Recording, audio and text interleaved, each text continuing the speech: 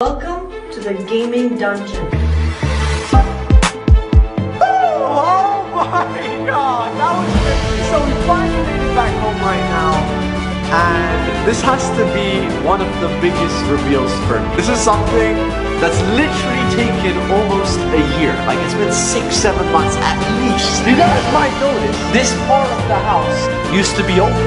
Like there's literally a magical door here now. So as you guys know, about a year ago I made myself a gaming room, which you guys never saw after that because I didn't think it was cool enough. So we brought some designers to the house and we now have a gaming dungeon. I'm gonna show you my new gaming room, but I thought I shouldn't reveal it for you guys.